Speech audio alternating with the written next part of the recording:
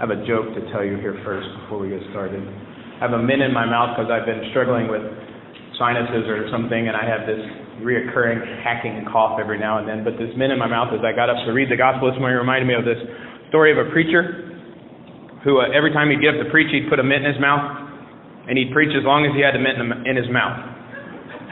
That was his timing. He knew once the mint was gone that he would stop preaching.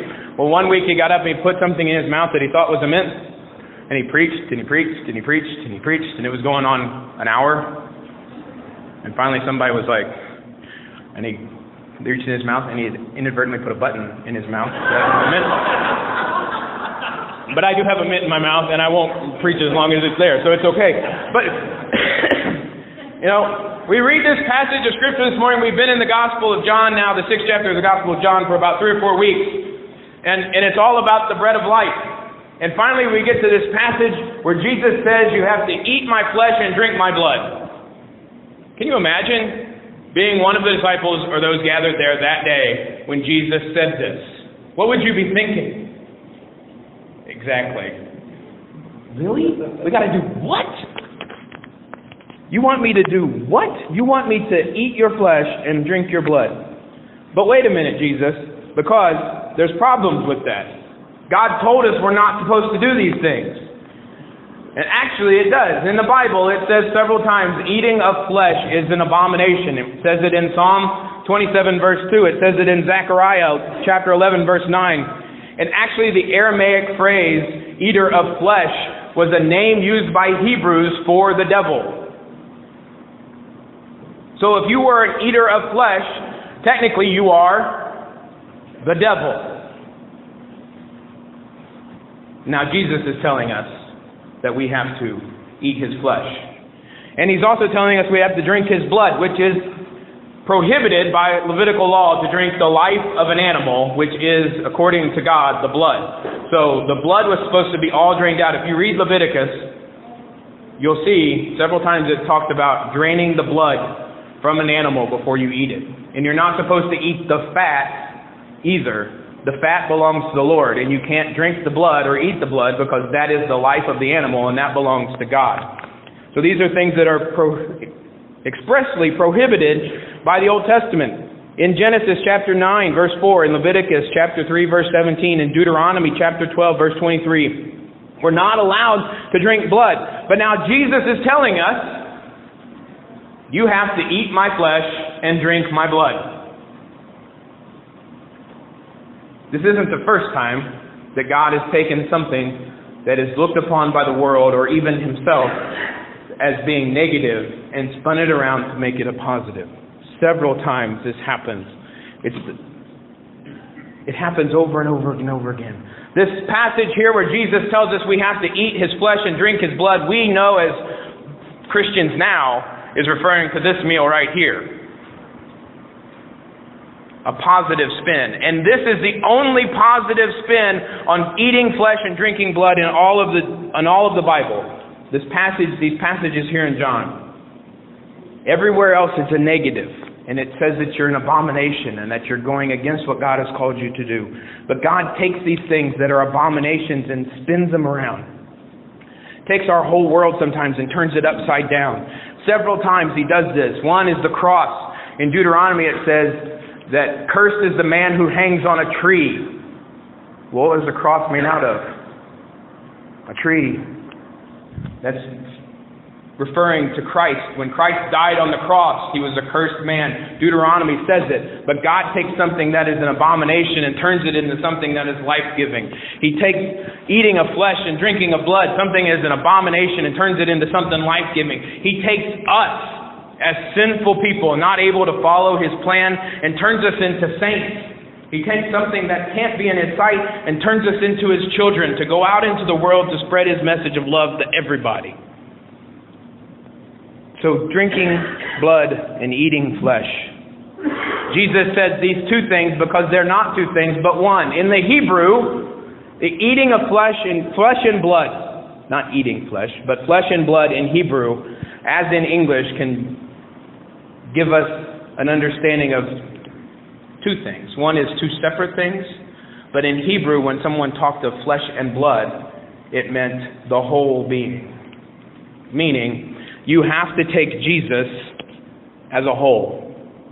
Take him as he is. You can't take part of him. You can't take the part that you want. You have to do both, flesh and blood. You have to take all of Jesus the way that he is and receive him as he is.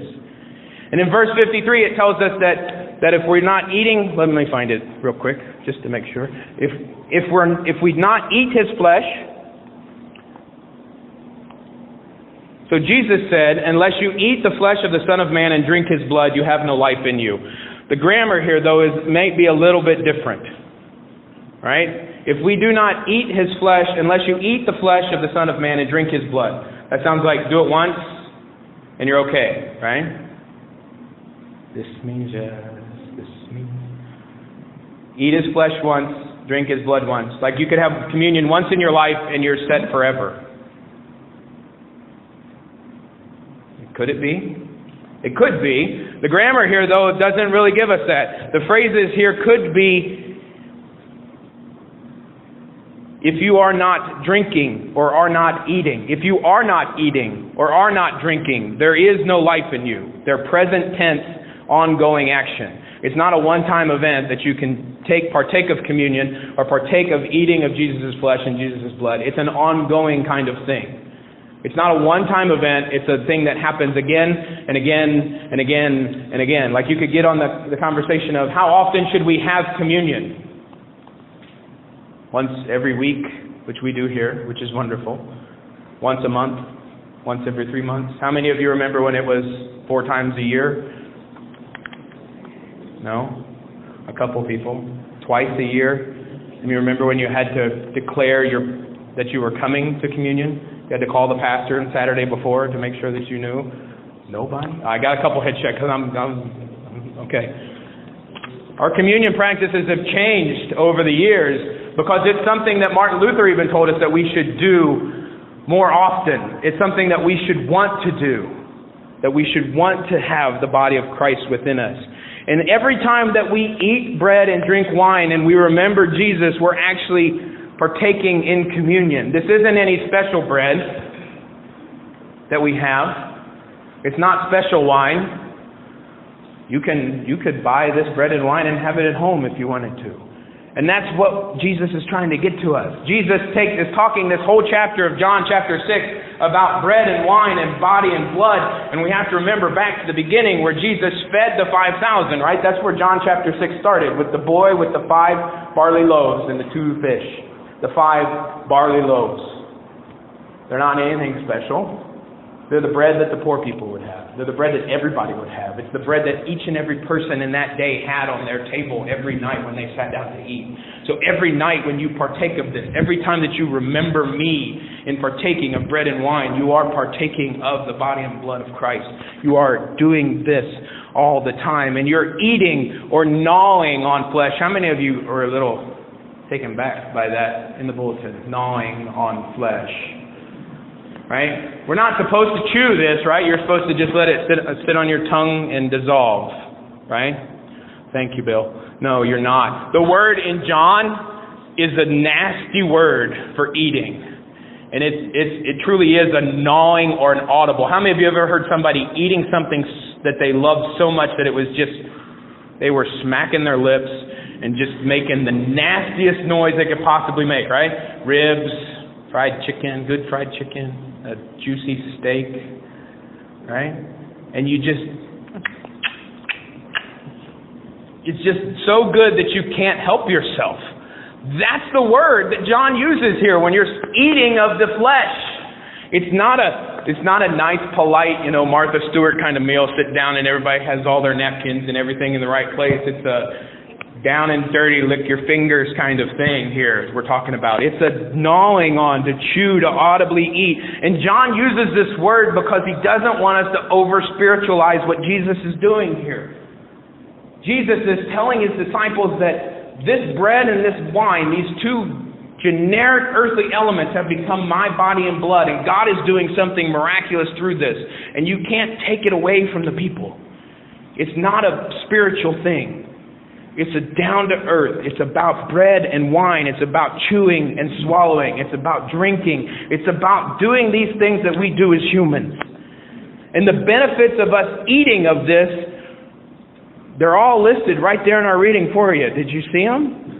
Verse 53, he says that if you eat and drink of my body and blood, you will have life in yourself. Verse 54, he says, you have eternal life. If you eat my body and drink my blood, you have eternal life. It's not a you will sometime in the future. You have it right now when you partake of this. You will be raised by Jesus on the last day. You will remain in Jesus and He will be in you. And you will live through Jesus and you will live forever. You will have life. You'll have eternal life. You'll be raised up by Jesus. You'll always be with Jesus and He'll always be with you. And you will live in Jesus forever. The emphasis here that Jesus gives us by eating His flesh and drinking His blood is about life and living both now and always. Not only in this life, not only is this life presented to us with the image of eating and drinking, but also in the relationship of Jesus to the Father and us to the Father through Jesus, right? Just as Jesus' source of life came from God the Father, from being sent by the Father and from the living in obedience through the Father, so our source of life comes in our relationship with Jesus. Believing in Him and eating and drinking Him and being sent out into the world to go and share His love with everybody. Because we all know that you are what you eat, right? Which is interesting because I've never seen anybody turn into a ho-ho. Right? Through the wonders of our bodies, though, the things that we put into our mouths and we chew, or the things that we drink and we swallow become a part of us. When we eat bread and we drink wine, they become a part of us. When we eat donuts and drink coffee, they become a part of us. When we eat pretzels and drink beer, they become a part of us. Right? Whatever food or drink we put into our bodies ends up nourishing our blood, which in turn nourishes every cell in our body. So Jesus is not just in our hearts, and Jesus is not just in our heads, but Jesus, as the bread and wine we ingest, goes everywhere to every last little nook and cranny of our body. Jesus is there. He's a part of every last centimeter of you. Because He is the bread and He is the wine. And when you take Him into you, He nourishes every last little molecule of your body. So each and every time we celebrate the Eucharist, the God's Supper, the Holy Communion, or we sit down at a table and we eat bread and drink wine with our family and our friends, we celebrate God's promises made to us. And they are very concrete promises because we can touch this bread and we can feel that wine. It's a concrete promise that God is here for us in these common elements. That God not only cares for us, He not only cares about our births and our deaths, not only our marriages and our jobs, not only our successes and our failures, but God has joined Himself with us and with everything that happens to us. God is there through Christ, through the Word made flesh, and for His body and blood given and shed for us. So come and eat and allow Jesus to be a part of you. And know that no matter where you go or what you do, that He's always there. So eat and drink and share that love with everyone in the world.